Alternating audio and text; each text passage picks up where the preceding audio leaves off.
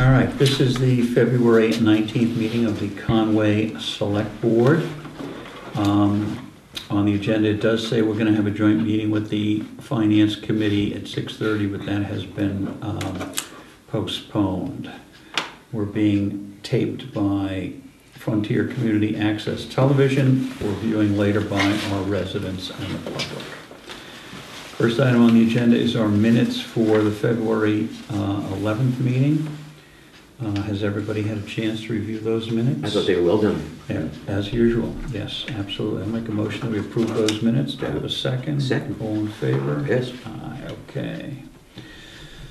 Next item on the agenda, we have three warrants. A vendor warrant for $92,063, a payroll warrant for $107,322, and a payroll deduction warrant of $26,763. I'll make a motion that we approve those warrants. Do I have a second? I have a second. All in favor? Yes.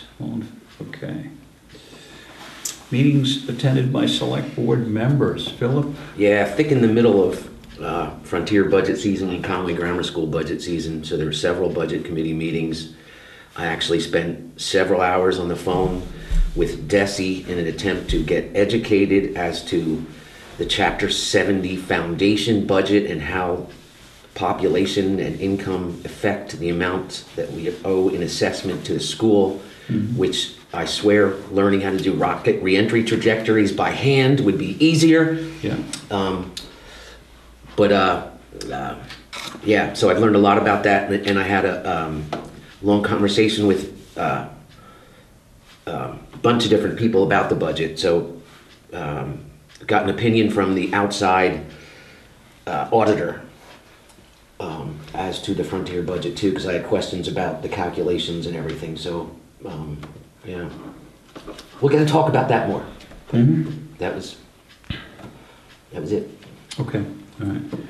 All right. I had a Massachusetts Municipal Association board meeting last week. I was also elected to the Personnel and Labor Relations Policy Committee for the MMA. Why, congratulations on your election. Oh, yeah. That was great. I had a local government advisory commission meeting. Lieutenant Governor and her secretaries were there to talk to us. And I had a Massachusetts Selectmen's Association board meeting. And that's the meetings I had last week. Yeesh. Public comment. I don't see any members of the public here, so I don't think we have public comment. My next item on the agenda is a discussion of the proposed marijuana establishment host community agreements. Okay. Hey, as I recall, we postponed it for a week to get town council's opinion. Yes, we did. Do we have anything from town council? I do not have anything yet from town council. I will... Okay. Let's, I do have a couple of corrections or additions to the agreement. Do you want to go through those? It's just Sure. To a couple paragraphs. It would be the same on each of them. Sure. Which one are you looking at? Well, it doesn't matter. Any difference? Okay. Manufacturing, okay. Yeah. So the first one is paragraph 1B. We have to propose to put in an amount. So I would say 3%. That's what we voted. That's Yes. manufacturing, yep, 3%, yeah. And then for C, the schedule of their payments, I'd like to coordinate that so that makes sense for the town bookkeeping. One of the things that I saw that towns are doing is they're asking for buy-in or twice a year payments on the same date that property taxes are due. Now, would that have what I'm trying to say is that I'd like the year that they're paying for credited in that year or as close to that year as we can get, and rather than these big time lags of our books reflect what took place 2 years ago kind of a thing. So does that make sense? Yes, yes. And I will check with Jan on that. Yeah, I'm sure Jan would be. We may actually want it.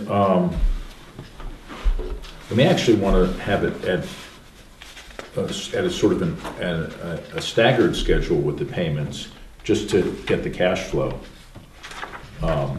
Make sure the cash flow is good. But Yeah. your general point, Quarterly absolutely, payment. we need to think it through, so I will check with her on that. And then going to paragraph 3, which is page 3 of 5, all the way down to the last sentence of that paragraph. Without limiting the second, within 2 business days after the effective date, I would just add to that, and upon request by the company, just because we don't want these kind of calendar things ticking off without a heads up, so. No, we gotta have notice. Does it make sense? 2 business days is really tough when the town government's not even open 5 days a week, and so Yeah. just, we gotta make that work for the town. Yeah,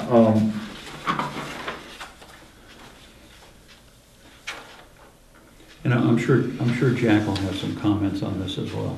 the effective date, that's the effective date of the host community agreement? I mean, I'm not sure I get, That's the effective date of this. Well, Yeah. I think there's more to it than that. There are times when the town is going to have to issue some type of paperwork pursuant to CCA regulations kind of thing.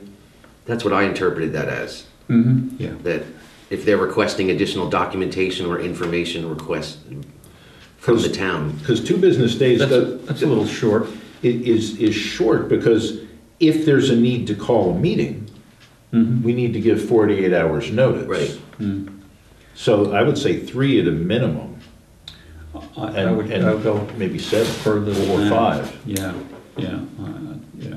I would ask Jack about that, see what he suggests, because again, he's been through a number of these.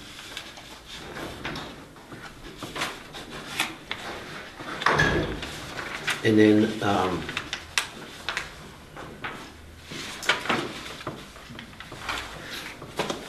Hello, Tammy, come on in. Ready? paragraph 6, I just had a question about, so paragraph 6 is if they're not paying their taxes, they can be delicensed by the, or depermitted by the town. And I just wanted to make sure that the procedures that they set up there are what we would do anyway, and that they don't. Yeah. And then, paragraph 7, the second paragraph there, where it says they should report the discovery to town police within 24 hours, I would say that should be report immediately upon discovery.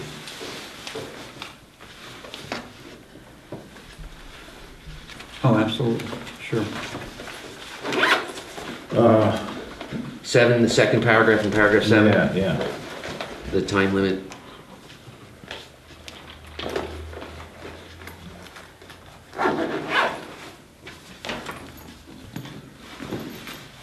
And all of those concerns are applicable to both agreements. Sure.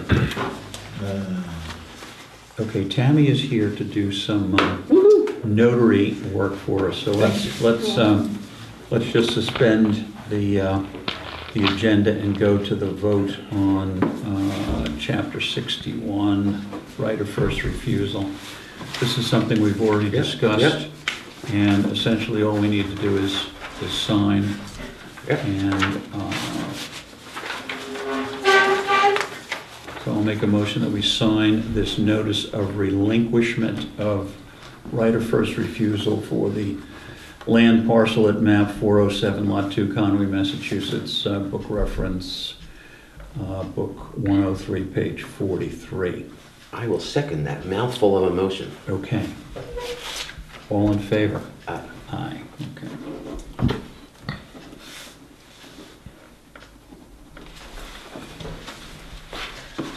I'm just gonna pull my chair up if you don't mind. Sure. You want ID, Tammy? I do need that, Okay. please.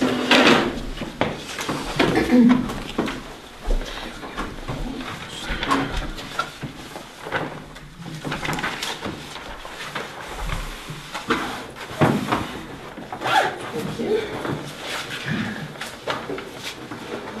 And one on it.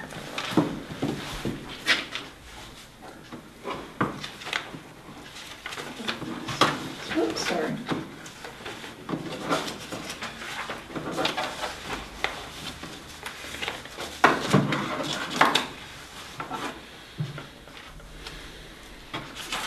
This one.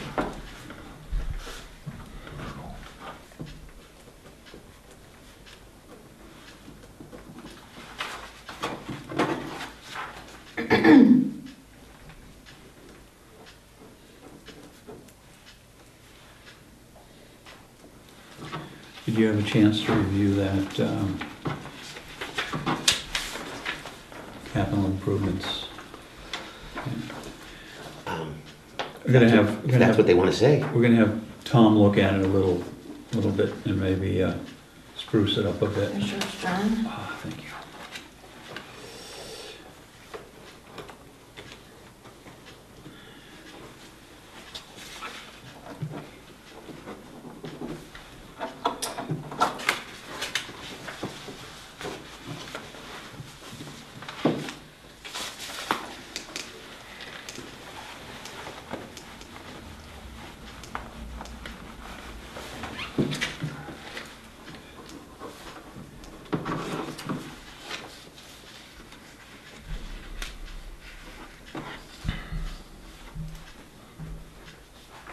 And there's yours, Phil. And if I could have each of you sign near your names, please.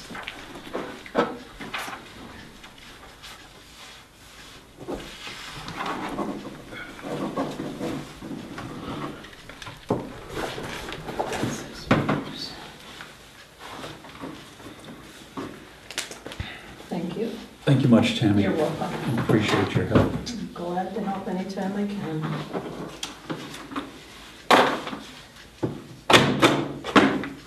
No, I was still on it because that didn't, the other one, because that didn't come through very well.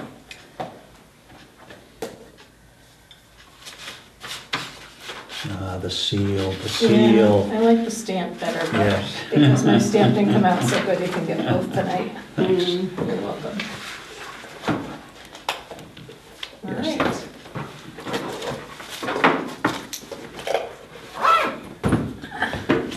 Thanks, Tammy. You are Thank you very so much. welcome Very much. anytime.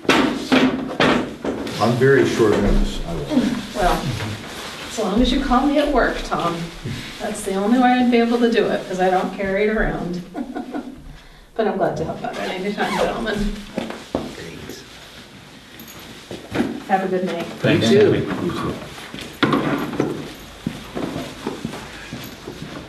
Okay, back to escrow policy for two businesses.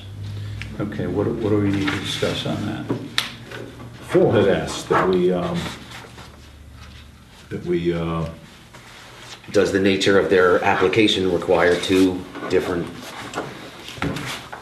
escrow payments for the application? I would think we're talking about two different businesses, right? But that was one more question for the lawyer, I think, just to, And we agreed on the 2,500 escrow. right. So it would be 2 times 2,500, right?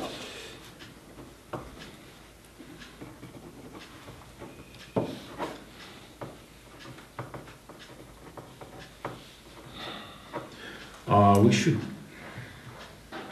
clarify that in the policy. They might say, you know, well, we were told 2,500, well, we were told, we didn't know it was two businesses until you came in. Yeah. But I think we do need to clarify it in the policy. I'll look at that and maybe propose an amendment. Okay. Because I don't believe it's clear, and we could conceivably get pushback, and I'm not sure how much it's worth. Kind of depends on how much work Jack's gonna put into it. Yeah, and that's exactly what it depends on. Yeah. Since we're not having a joint meeting of the Finance Committee, are we gonna go over any of these things? Or are we gonna let? No, just that I have some preliminary indications that the Frontier budget will be higher than expected Okay. due to more enrollees. Well, It's actually primarily due to the increase in the town's wealth. What, are we making more money here in town? The town increased its growth by almost 5% last year. What? Yeah, yeah, What? Wait, yeah. wait a second. What growth in what? Yeah, good Growth question. In income? Property value? Property value? What, The how do we, EQV, is that? 5%? They're using the EQV, equalized valuation? That's part of it, but we had, the rate of growth that's on the Chapter 70 cherry sheet for our town is 4.65% last year. And that is more than double. Is that enrollment? No, that's, the rate, enrollment is just one part of the equation. The relative wealth of the community is the other. Did we have more millionaires move into town? Tom had suggested it might be the one-time Comcast infrastructure payments, but I don't, it's kind of a they did reassess and that came out Right. as an increase, but that fact combined with the fact that our three neighboring towns all had rates of growth less than half of that made a rejiggering of the Chapter 70 foundation budget figures that were sort of independent of what the Frontier budget is almost. The Frontier budget itself is like looking at like 3%, but our Portion of that? That is going to be increasing double figures, John. Oh, that's Wait till you great. see this. And I, you know, that's why I've been trying. I've been really trying to understand this.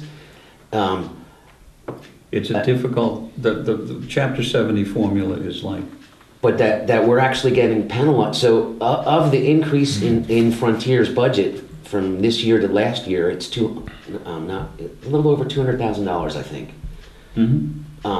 We're going to be paying more than half of that increase, which is just staggering. When you look at budget numbers that have Whately, Sunderland, and Deerfield all under 2% and us in double figures. yeah.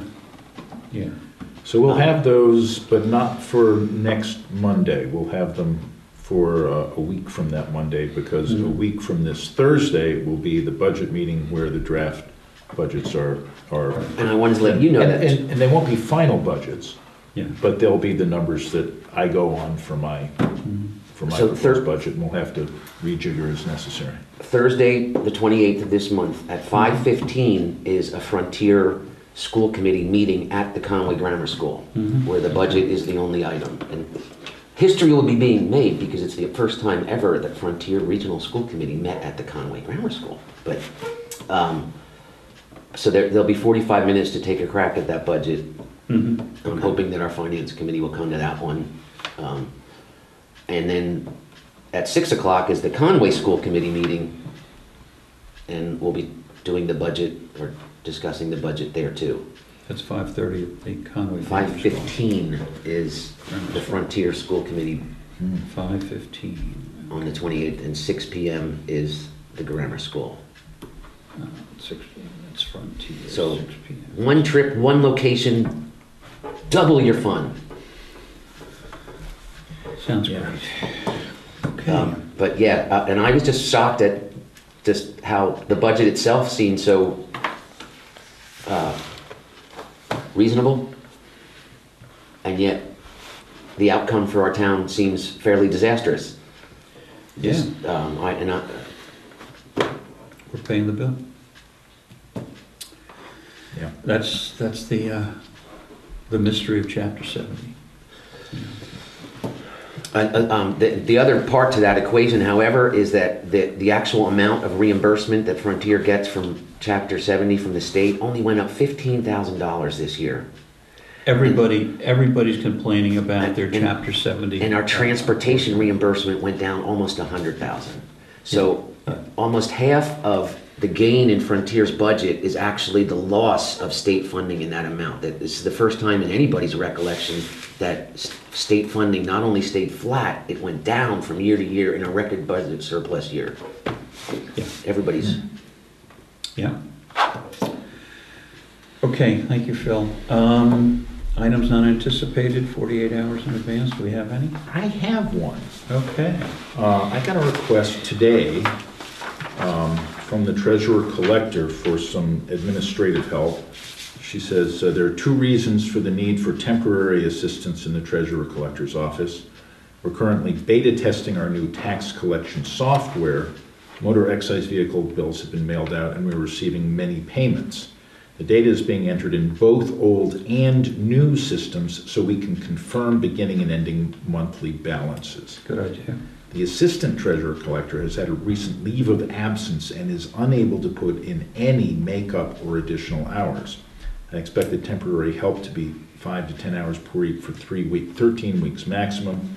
This temporary position is not an additional expense and can be paid within the current budgeted salary line. So the proposal is for her to hire Michelle Duguay, who is the highway clerk now, and for a maximum of 13 weeks at $20 per hour. Okay. All right. Yeah, Michelle does a nice job. That's a good idea. You know Michelle.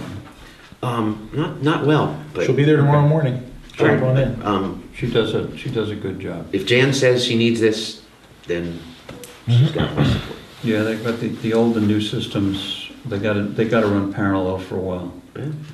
You know. So. So yeah. what does that mean? We're supposed to make a motion and Yeah, approve it? I'll make a motion that we approve this request from the treasurer for the temporary help for 5 to 10 hours a week for 13 weeks maximum at $20 an hour. Do I have a second? I'll second. All in favor? Yes. Okay. Thank you, Thomas. Okay, you have an update for us, huh? I do.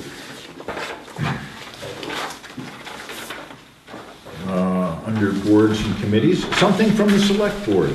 Bob Armstrong, who is not able to be here tonight, has requested that an item be placed on the next agenda. The item mentioned in an email from Superintendent Buonaconti about advocating for the Senate Bill 2292. The Mass Rural Schools Coalition, formed in March of 2016, has been advocating for educational funding equity since its inception. This year, Senator Adam Hines has proposed a continuation of rural school aid at a funding level of $9 million. Critically, based on the advocacy of the Rural Schools Coalition, Senator Hines has proposed the addition of a rurality factor in the Chapter 70 formula, which would be a more permanent solution for all of us. So That's to help tip the balance of Chapter 70 in our favor. Yeah, right. It probably won't happen, but good idea. So the idea is to come up with a letter supporting this and send it out to whoever we can send it out to. Absolutely. This is a problem that requires billions to solve. 9 million. Okay, so for departmental news, I submitted the Community Compact application for a best practice in human resources management, requesting $4,500 for a study to determine what a shared HR position for Frontier and its 4 towns could look like. The other 3 towns all signed on, as well as Frontier.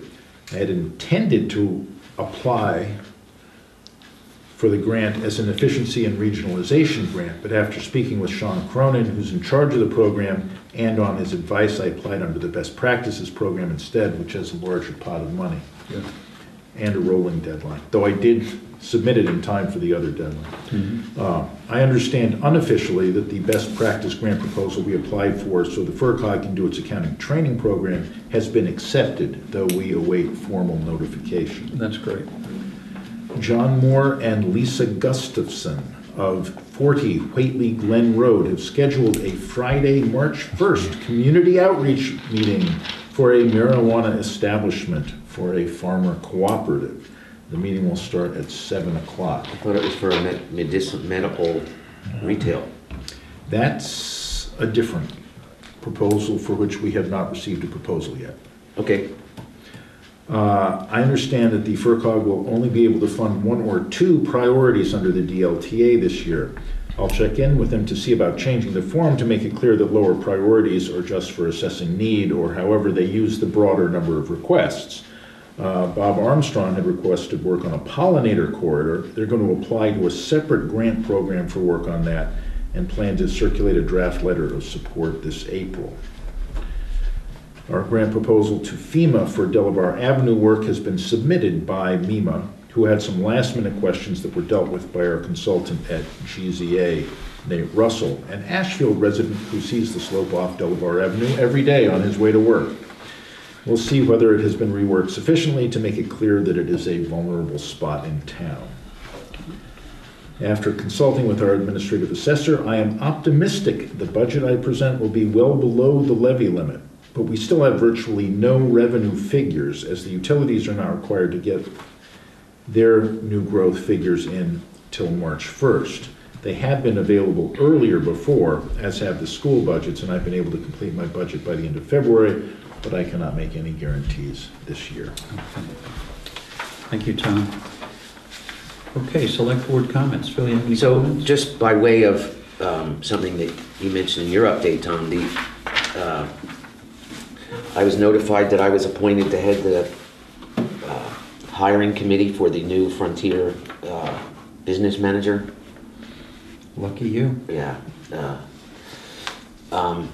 And as you know, in the past, Tom, a small additional stipend was given to the business manager to also be the human resources person. Yeah. And so I don't know, I never got to really talk to you about whether you thought that model worked at all. I saw that the job description that was posted for it was sort of vague about that. Yeah. And whether you have any thoughts regarding questions to put to candidates regarding that. So. All right, we can certainly talk about that. As time goes by, right off the cuff, I can say I don't think the extra stipend for the business manager to take on that role is the best way to address the problem. That's one of the reasons that I've been looking at trying to do something like this since last year, really, or a couple years ago. HR is an increasingly specialized discipline that requires a lot of expertise, and even people who know a lot don't know everything. So, as we've discovered. I don't think it's going to make any difference at all for the next year or perhaps two, because we've got to, get this study done, and we're not going to have it done by the time to do anything for FY20. Mm-hmm. So it'll be FY21 by the time we have anything in place. So however Frontier needs to deal with it in the short term, they should certainly do so. But I think that having the candidates know that this is something that we're looking at would be helpful. But that we do not have currently dedicated staff person for HR anywhere around here. Yeah. Okay. Thank you, Thomas. Okay, mail.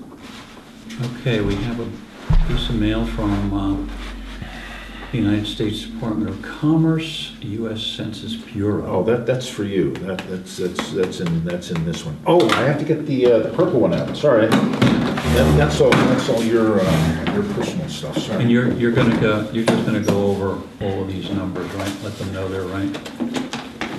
Oh, you don't have any other. You don't have any other mail. Okay. Right. That's just.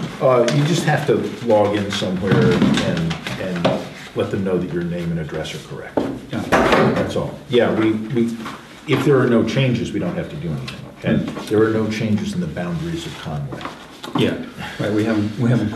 We haven't taken over any other towns yet. Yet. Yeah. But we're working. I did find out, though, it's still a state law that the select board is required to do an annual perambulation of the town borders. You're required to walk. We're supposed to walk the borders. Yeah. Where's our walks? When are we gonna schedule our walk? We're gonna schedule it in a nice day during the summer. All right. Okay. All right. If we were in England, we would be required. One of you would be required to take a small boy, hold him by his feet, and bump his head on all of the corners. Oh, I know just the boy for that. Okay. We're getting a little off topic here. Thanks. All right. Come along. Next. Okay, next item. The Franklin Regional Council of Governments workshop on small-term rentals, short-term rentals, is March 7th from 6 to 8. You're very interested in that. I would love to go to that. I have Union 38 teacher and contract negotiations that are scheduled to start at 4:30 and go till 8 o'clock. I am planning to go to that. But I would love to Okay. go. That's one that I thought Yeah, I really wanted to go to. Yeah, I may try to get to that one. That's We'll have all the materials for you at least. yeah. Also, the Center for Eco Technology has rescheduled the solar access meeting for Wednesday, the 20th, that's tomorrow night, from 6 to 7 p.m. here in the Town Hall. Okay, and our next meeting is Monday, the 25th, here in the Town Hall at 6 p.m. And I don't foresee the need for the Finance Committee to come in. We've covered all of the departments, we've gone over the money articles. I've handed those sheets out for several weeks. Nobody seems to have had any particular questions for me or any of the departments involved for further information before we start making recommendations on those. If anyone does have any questions about it, please let me know. We'll bring people in as necessary. We're basically waiting for the school budget. Yeah, so if you right can now. please let the Finance Committee know about next Thursday. Oh, yes, I do. 5:15 I and have. 6 o'clock at the grammar school. So Okay. Any other business to come before the board? I do not think so. Okay, I'll make a motion that we adjourn. Do I have a Second, second? yes. All in favor? Aye.